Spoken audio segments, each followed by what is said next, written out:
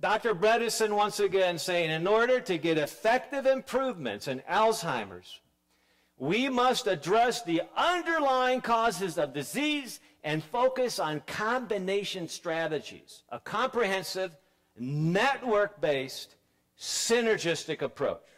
That's what we're going to be focusing on here. Now, let's jump into case study number 1. Now, these are 2 of the first 10 patients that Dr. Bredesen saw as he developed this comprehensive, this novel approach of treatment, where it's so novel that we're actually doing more than one treatment at the same time.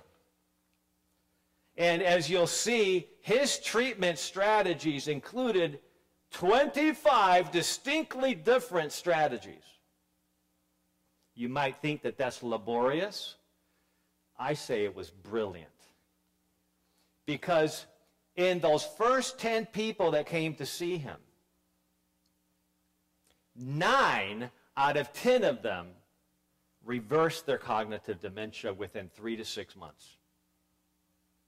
Most of them already had early Alzheimer's disease. Some of them had had Alzheimer's for over 6 to 10 years. Powerful. Just 10 people. You can't tell me if the first 10 people that come to see me get reversal of that dementia, that's not a major dramatic effect. Dr. Bredesen has gone on to say that in the 2 years since he initially published that research, he now has over 100 patients who have gone through the very same program with similar results. So the question that we need to be asking is, why and what? What is it? What is it that they actually did? What is this combined approach that leads to that amazing ability, that tipping point to achieve more optimal wellness? So I'm going to share with you 2 case studies. The first is this a 67-year-old traveling business analyst. She is an executive, well known for her uncanny ability to look at all the data of any corporation. And on the fly, literally while she's traveling with her notebook computer, putting together reports with all kinds of data points that she just listened to and heard about. And by the end of the weekend, she has a comprehensive report that she emails off to all the board members of that corporation. And so she was in high demand. She was traveling all over the United States providing this type of consultation. But then she started noticing that her cognitive abilities were on the decline. For 2 years, she had noticed that as she's just driving in her neighborhood, she turns down the wrong street. This is her own neighborhood she's lived in for many years. Kind of having this, where am I moment. She noticed that she goes into a house she's lived in for over 10 years, and she goes to flip the light switch on, and there's no light switch there. She's calling her pets the wrong names. She's reading a page in one of her favorite books to only realize that everything she's read for the last few minutes, she can't remember any of it. She becomes very concerned because, you see, her mother had suffered horrible effects of Alzheimer's disease for over a decade, 15 years actually, and had lived in an Alzheimer's care facility for her last 10 years. Very concerned, she goes to her doctor. She explains her condition, her concerns to her doctor, and her doctor says to her, well, your mother had Alzheimer's.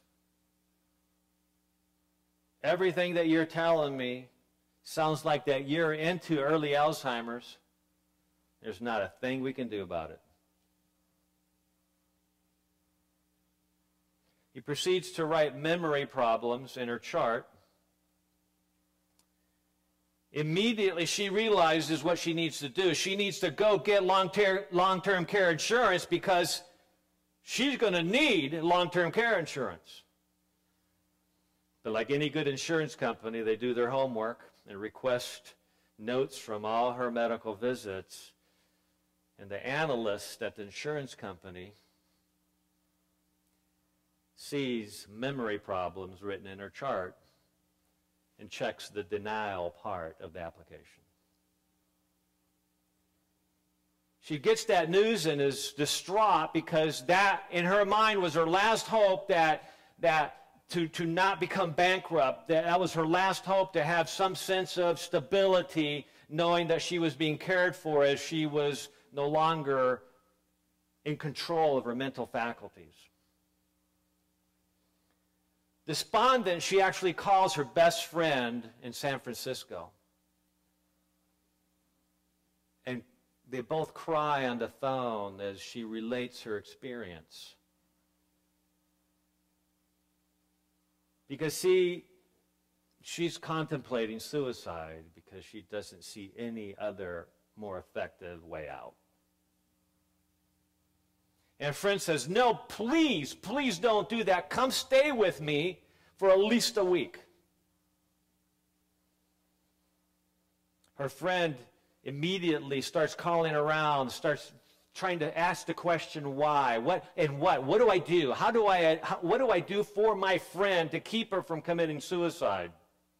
It's clear to her that she has to find some sense of hope to share with her friend, but where is hope to be found in a condition that is considered incurable?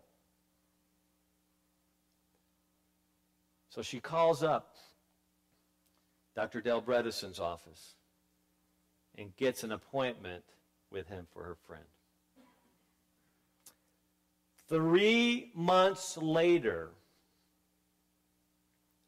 she is not only back on her high-demand job, but her memory is better than it had been for years. 3 months! And we're going to be sharing with you the things that she did.